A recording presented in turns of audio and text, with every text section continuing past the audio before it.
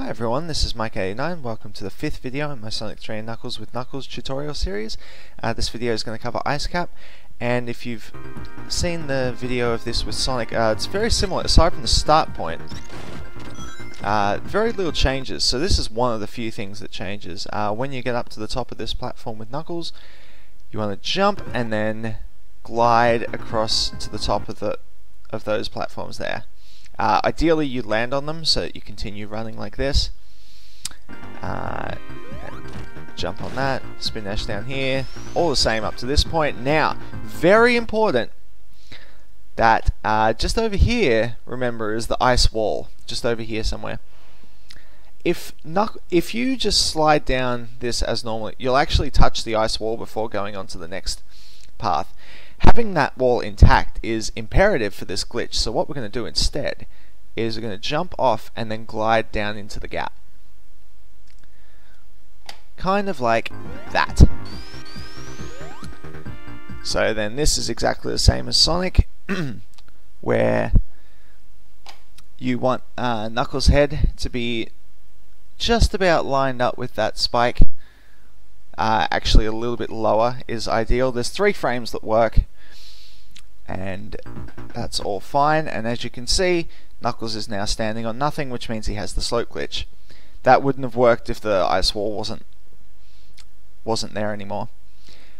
So now, same as with the other characters, jump, and then on this platform, wait a bit, jump twice. As you can see, the first one puts you back on the slope, and the second one hurls you off the slope. Hold down here, left as you go into the wall, right after one beat in the music, and left after another beat in the music. And that should get you down onto this angle. Listen out for a couple of things, picked up a couple extra rings. Sometimes you hear the checkpoint there as well. That's a good sign as well.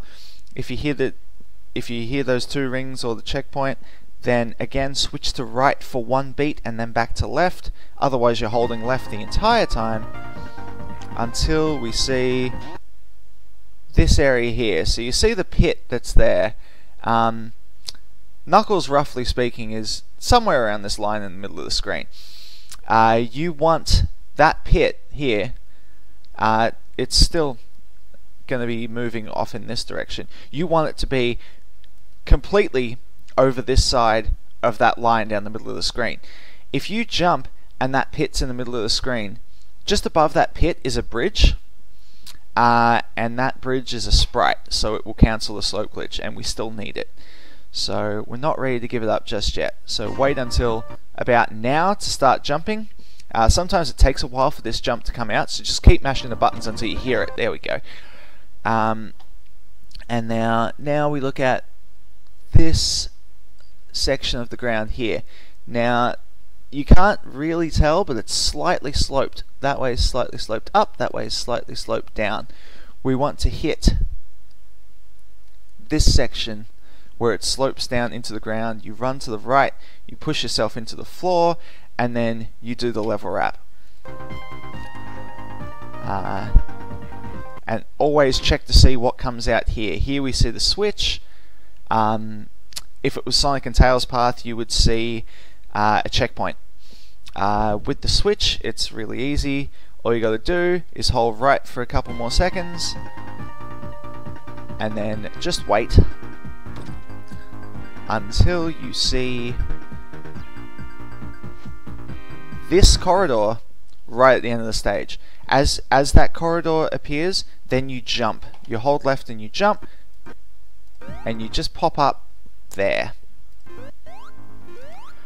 Now the boss fight's quite simple as well, same as Tails would do it actually.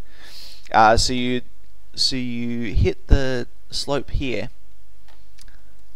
so that you run up slightly, because you still have the slope glitch, and that gives Knuckles a little bit of extra height to do this strategy where he jumps up onto the platform just as it's falling, jumps out to the left, and then curls back around to the right so that you can continue to bounce on that boss's head for all 8 hits. Egg Robo, I should say, of course. And then nothing else really changes after that.